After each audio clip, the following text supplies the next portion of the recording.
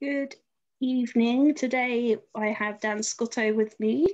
He's come to chat to me about his first book, Damaged, and his new book, which is coming out soon.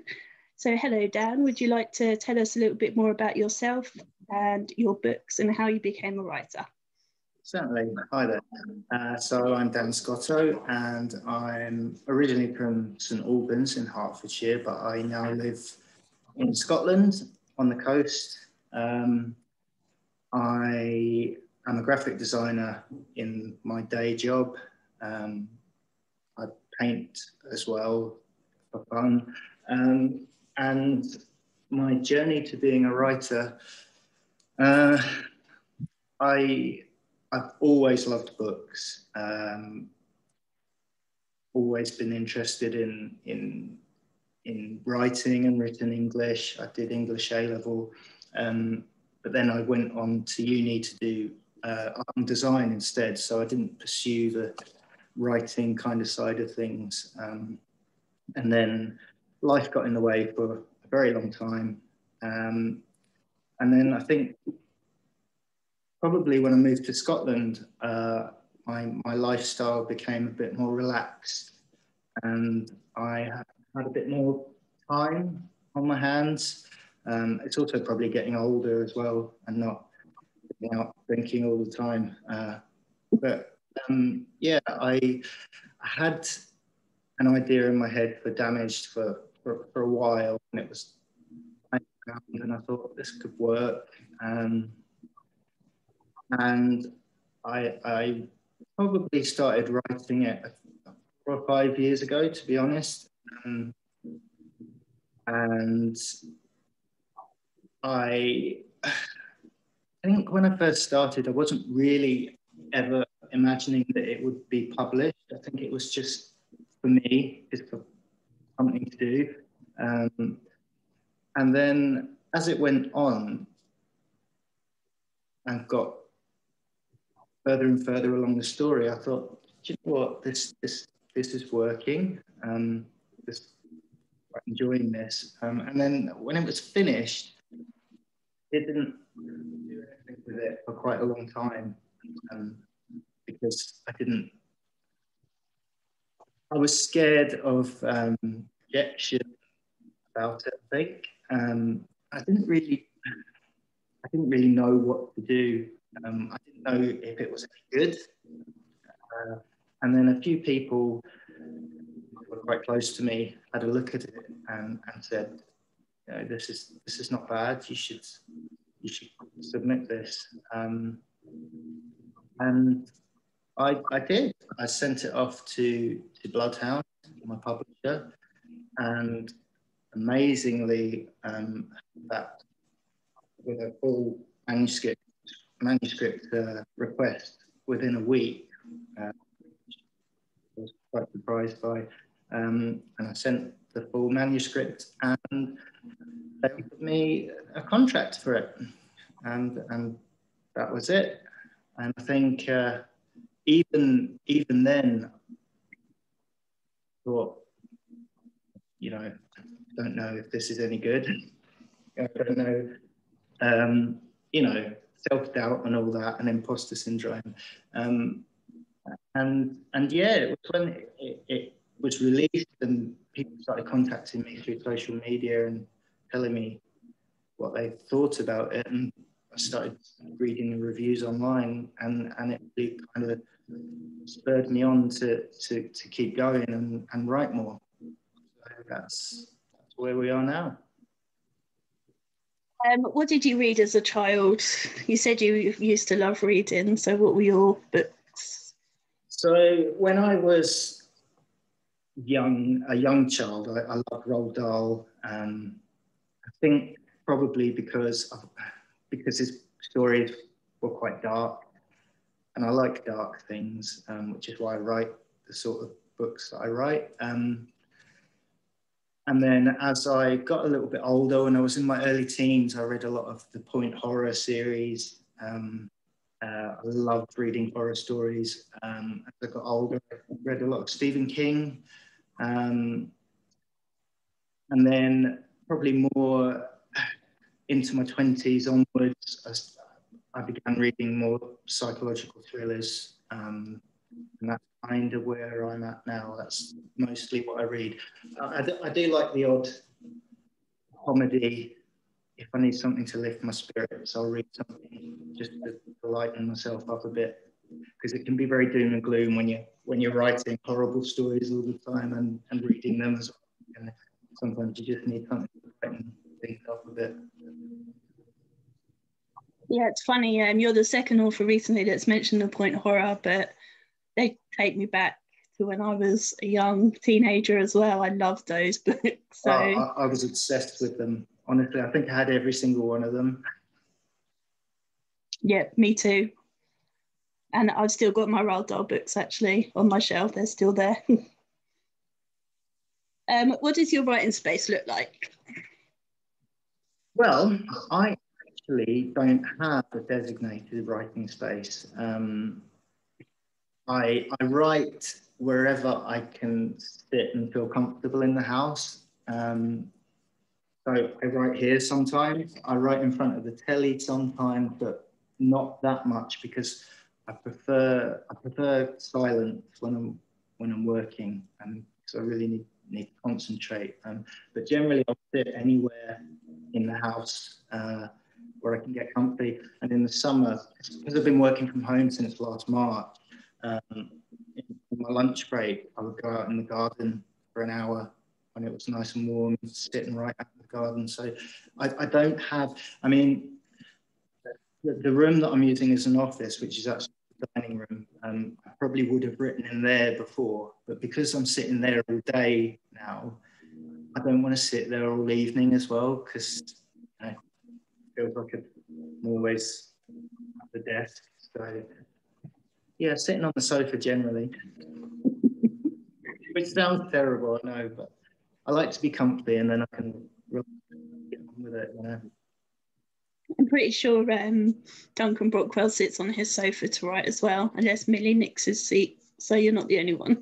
The trouble is that the dogs, as soon as I sit down on the sofa, they'll be up next to me, and I'll have one squashed in either side, and it makes it difficult sometimes. It's because they love you. Of course. And what does your writing day look like? So you've got a job full time.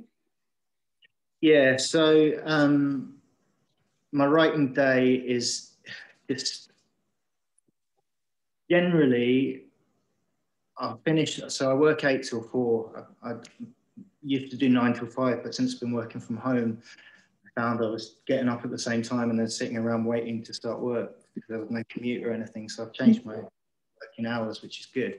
So I finish work at 4. And when I'm in the swing of writing, I will literally turn on the work computer and pick up my laptop and start writing from 4. And I made a vow when lockdown started and I wasn't having to commute. I used to commute an hour each way every day. And I made a vow that I would try and use those 2 extra hours to make sure I was writing every day. I find a lot of my stuff happens later at night anyway. I think because I'm writing quite dark, creepy stuff, it helps when I'm sitting in the house and it's dark and late at night, and that's to me. So I just write whenever I can, really, around my work. In Damaged, a young girl goes missing when her parents leave her alone, which when I read it reminded me of the Madeleine McCann case. Was that intentional? Yeah, I suppose it would be impossible to not draw parallels between Alice's disappearance in Damaged and the way Madeleine McCann disappeared. I think I've always been fascinated with mysteries and unsolved cases and things. So, but I think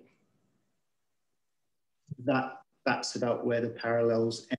I mean, I did get a bit of flack on Goodreads, particularly from people saying, "Oh, it's just stolen Madeleine McCann's story," which I thought was a little unfair because, you know, the disappearance is covered in the first page or so, and then the rest of the story is everything after that, and it's nothing to do with Madeleine McCann or anything about that. So I think in terms of the child disappearing while her parents are out partying, then yeah, you can't.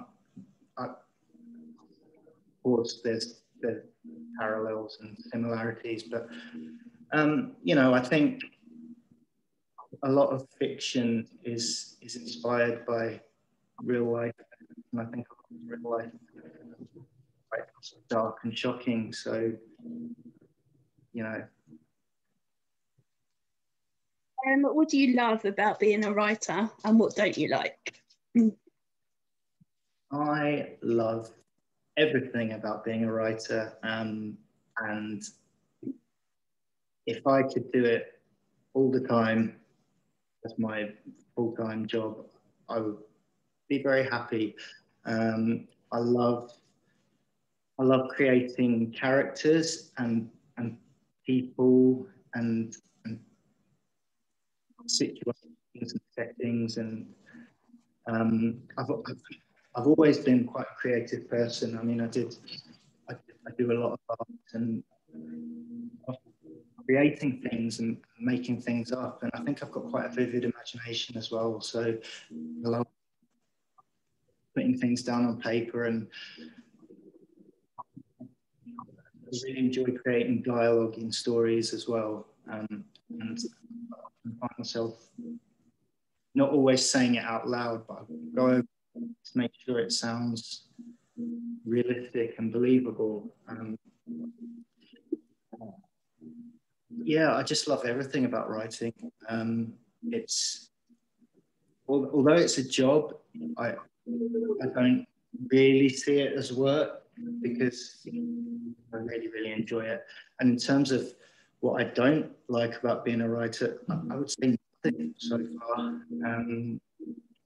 I suppose at the moment, because I'm working, the downside is that I'm really not working because I finish my job and then I write. So I don't have a lot of but I don't mind that.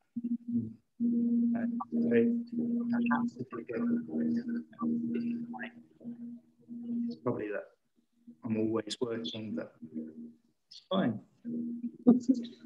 Do you regret starting it so late then? Do you wish you'd started?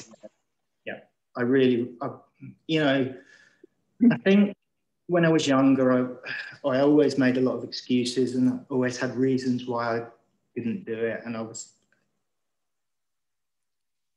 you know, it's easy to make excuses not to do something. I do wish I'd started earlier, but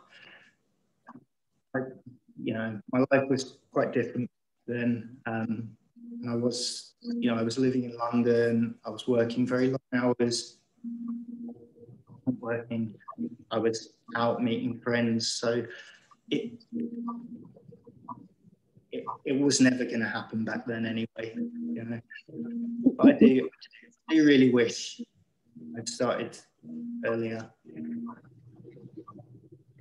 Any subjects that absolutely no go for you to write about? I probably won't be writing about COVID and lockdown and that sort of thing, because I think we've had enough of it, and I certainly have had enough of it, and I don't particularly want to be writing about it, and I'm not sure many people want to be reading about it either. That's just for me. I would probably not feel comfortable writing about child sexual abuse.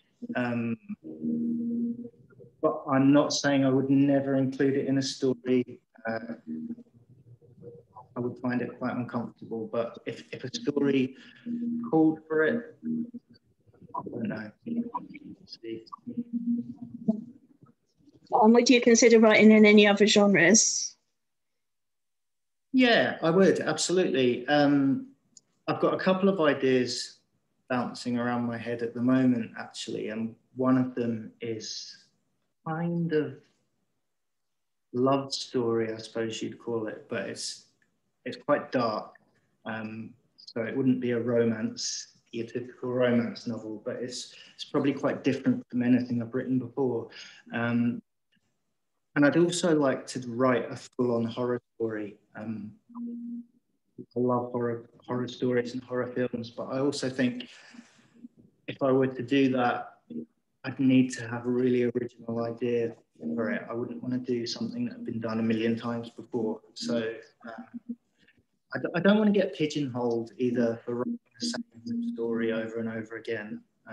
So I wouldn't rule anything out in terms of, I probably wouldn't write youth fiction. I don't really know anything about teenagers.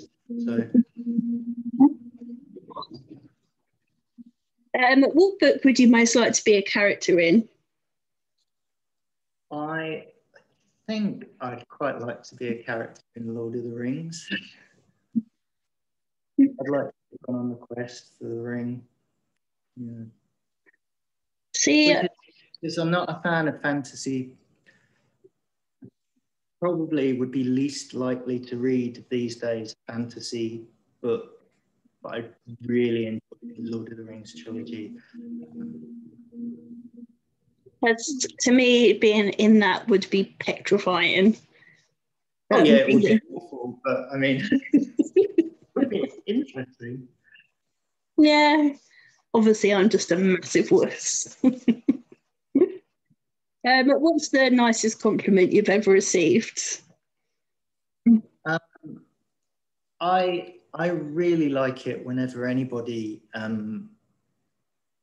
tells me stuff they've liked about my books, but probably the best compliment I've received was from one of my beta readers for Girl A, which is my next book, and she said there was a particular scene she was reading which I wanted to be quite an intense, scary scene, and when she gave me her feedback, she said, when I read that bit, I had goosebumps. It was so scary, I had goosebumps, and that really made my day because I thought, yeah, did what I hoped I would achieve. So that was nice.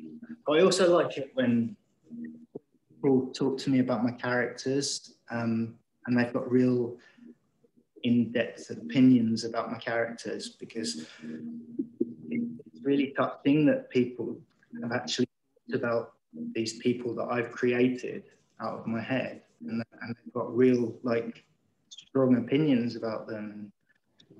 And it's nice. And do you get much feedback from your readers? I do. I think that's the beauty of social media. I wasn't really on any social media before my book was released. I used to be on Facebook years ago, and then I came off because I just didn't think it was very good for me mentally. But I signed back up when I got my contract for Damaged, and yeah, I do. I get messages from readers quite a lot on here, and it's nice. It's nice for people to be able to connect, be able to talk to people about my books as well. Especially now at the moment when you can't get out there in the real world and meet people. I had all these plans and schemes about going to book festivals and meeting readers and booky people, and obviously that's happened because the year that my book came out was the year of the pandemic. At least you won't forget it, I suppose. No, exactly. And also it'll give me something good to remember about 2020 as well, which I'll not just look back and think, oh, that was the year of coronavirus, it will always be the year that my first book came out. So nothing's going to take that away. I think actually it's kind of boosted the relationship between readers and authors. And I think readers now are more keen than ever to get in contact and have that sort of interaction as well. So I think that's really nice. Yeah, definitely. And it's nice for authors as well, because I think you spend a lot of time so immersed in the book that when people do want to talk to you about it's flattering. It makes you realize that you've done something right, because if nobody wanted to talk about it, it would be a bit worried. So. Yeah, I try and encourage people because now I'm not shy, so I don't care. I'll contact you. I'll keep contacting you, but I try and encourage people if they really want to contact authors, because I know they don't mind. So I'm very shy, but that's another beautiful thing about social media, because shyness doesn't come across on social media. So people don't believe me when I say I'm shy, but I'm painfully shy. What's the most interesting thing you found out researching your books?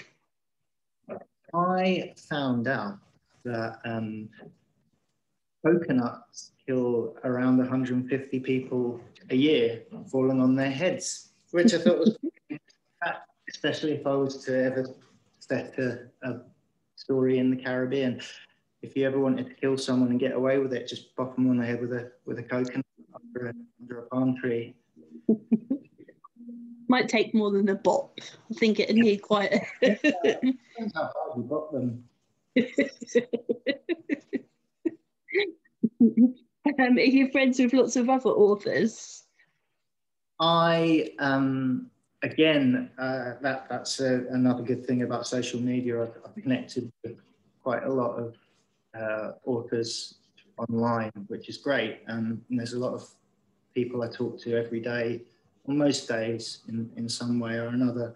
And I'm also, I know Caro Ramsey quite well through a friend, and she's given me quite a lot of really good advice, especially when I was getting to the end of Damaged and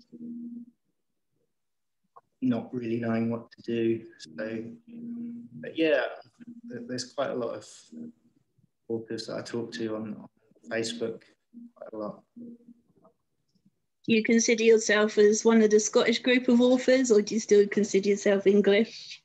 I don't know. I don't think Scottish people would consider me a Scottish author. But I'll always be English. So,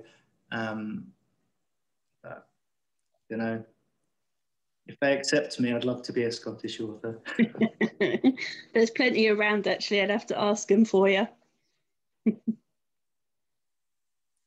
If you were allowed to spend a day with an author, who would you choose? Oh, gosh. I think I've got to know Kerry Beavis quite well through Facebook, and I think we could have a lot of fun together. She'd get you in so much trouble. Yeah, I think we would. Yeah, I'm not sure it would be a good idea. And also, I really attached to John Richter quite a lot as well, and I think he's probably one of the nicest people I've ever spoken to. I think it would be quite pleasant to spend some time playing board games with him. Did you see what I sent him for Christmas? Possibly. What was it?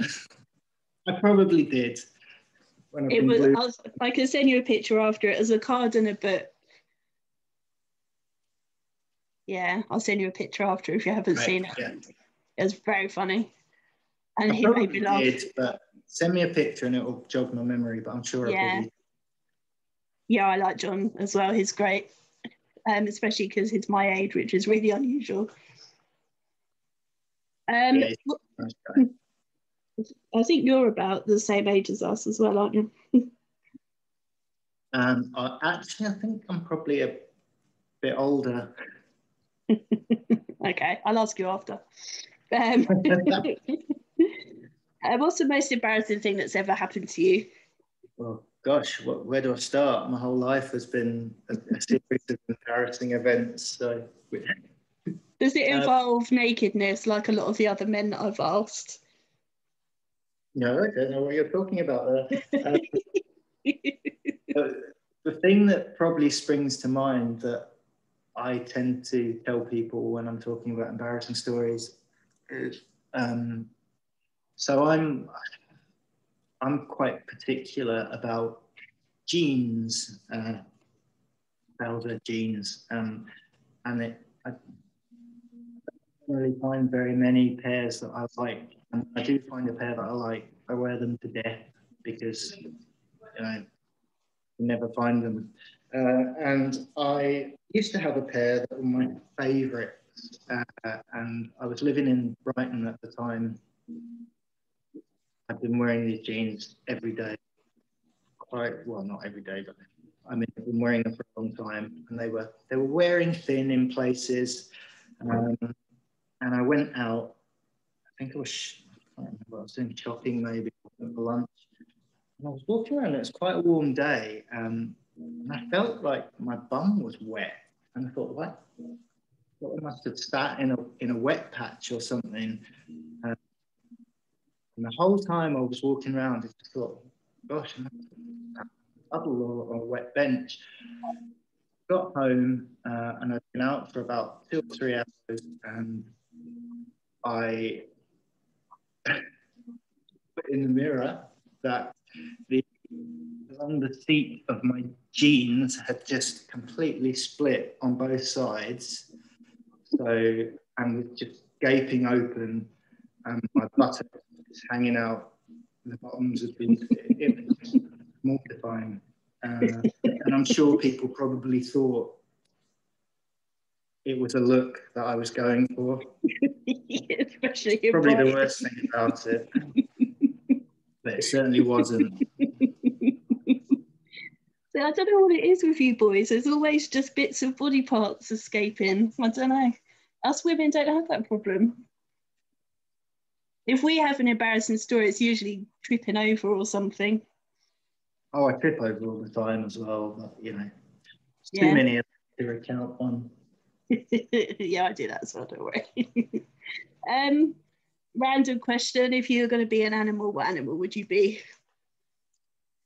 I think I'd like to be some sort of bird because I would love to be able to fly. I quite often dream about flying, but I think I'd want to be a large bird of prey, so that I wasn't at risk of getting eaten by a cat. So I think I'd like to be eagle, maybe a harpy eagle. They're quite nice looking, beautiful birds.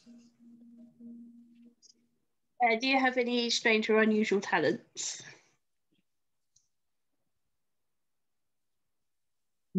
Well, I've got quite good intuition in that I generally know if somebody's lying to me. Get quite a strong feeling if I'm being lied to, and I'm normally right.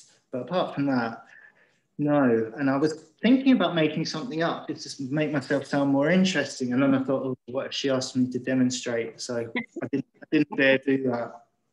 I'm not that cruel, don't worry. Everyone thinks I'm so mean. I'm not honest. I told you I'd be nice. If you were stranded on a desert island, what 3 things would you want with you? Right. I would need to have some way to listen to music because I love music, and I probably listen to it most days. And I can't imagine a life where I wouldn't be able to listen to music. So I'd need some form of music to listen to. I would need a laptop with an endless battery so that I could carry on writing. and probably an endless supply of gin. Would the gin and the writing go well together, though? Definitely not. I never drink alcohol when I'm writing because I need a clear head. So yeah, so we won't expect any good books if you get stranded then. probably not. No. And what music do you listen to? I got such a varied taste in music. I listen to anything and everything from classical, pop. I love Taylor Swift. There's not really much that I don't listen to. I'm not that much into rap and R&B and that sort of youth music. But I've got quite a varied taste. Probably my go-to is pop. Just cheers me up. Yeah. But it depends on my mood. Yeah. How would your friends describe you?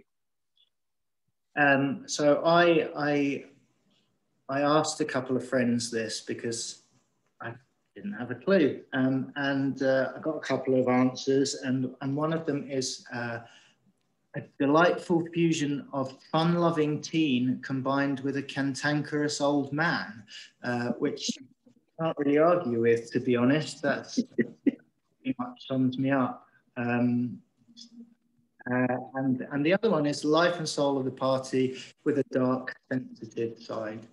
I suppose that's probably fairly accurate as well. Bit of a Jekyll and Hyde then, yeah. Yeah, pretty much. If you were to invite 4 famous people to a dinner party, who would you invite? I'd like to say something really cool here and come up with 4 really, really interesting people, but it would have to be the 4 members of ABBA because they're my absolute favourite. And if I had to have 4 people, it could only ever be them, you know. Awesome. That would be actually really interesting. So there's nothing wrong with that. Absolutely. I make no secrets or apologies about the fact that ABBA are my absolute favourite of all time. So, you know, if I could spend an evening sitting around a table with them, talking to them, I'd be in heaven. And would you be cooking? Are you a cook or would you be ordering in? Yeah, I do cook. I enjoy cooking. But I think if I had them in my house, I probably wouldn't want to be stuck in the kitchen. So I'd probably get someone else to cook or get a takeaway.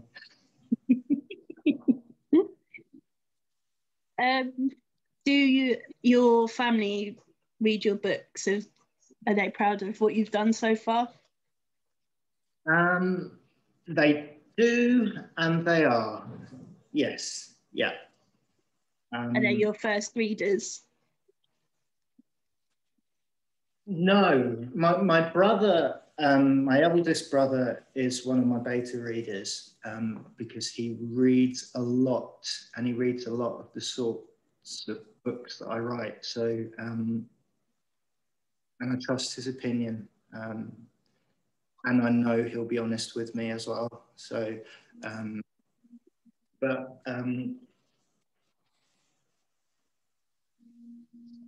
aside from that, no. My extended family have read my book, and it makes me feel slightly uncomfortable, actually. Even when my friends read it, I feel slightly uncomfortable because it's obviously quite a twisted story, you know. So I've had a few people I know who've said to me, "Oh, I actually can't believe you wrote that. That came out of your head. It's a bit worrying." Yeah, it's lovely when friends and family read my stuff, but it makes me feel a little bit embarrassed as well. Tell us some more about your new book. My new book which is out in March, is called Girl A, and the premise of it focuses on the life of a character called Beth Carter, who she's a very private person, and she lives a very quiet, secluded life with her family. And then one day, out of the blue, she gets a note through her door, and somebody thinks that she is Girl A, who was a child who was involved in a rather horrific, historic criminal case many years ago. And it's about the repercussions of somebody thinking that she is this person. Also, because she doesn't, she's quite a private person, there's a lot of doubts in her inner circle whether or not she could be Girl A or not. So it's quite interesting, I think. Somebody's got a real agenda to get to her and make her pay for what they think she's done. Sounds awesome. I can't wait to get my hands on that. Not too long now, so it's hopefully it will be as well received as the last one. Has it gone out to ARC readers? No, it hasn't yet. I think that's going to be happening in the next weeks. That's when you know, isn't it? Yeah. And then what's next for you? So I have finished book 3 in the last couple of weeks. Hopefully I'll have some news about that before too long. But I'm just going to carry on writing. I've got a couple of ideas in my head at the moment. I'm quite excited by both of them. I'm trying to see which one wins in the struggle to be written down first, because I had an idea just towards the end of writing book 3, and I thought, oh yeah, that'll be my next book. And then I had another idea the following week, so I've got to see which one wins. But yeah, I'm just going to carry on writing as long as the ideas come to me. I'm going to keep going because I love it. Awesome. I hope you do as well. And that's just on one book. I don't have any more questions unless there's anything that you want to tell your readers that I haven't asked. The only thing I'd say, I haven't got a website, purely because danscottow.com was taken up by my art website. So I don't have an author website currently, but I'm quite active on social media, mostly Facebook and sometimes Twitter. And if anyone wants to find it, that's where I post most of my updates about what I'm up to writing, through my author page on Facebook. If anyone ever wants to know what I'm doing or what I'm up to, that's where you'll find best information. Awesome. Well, thank you very much. You're welcome. Thank you for having me. It's been a pleasure.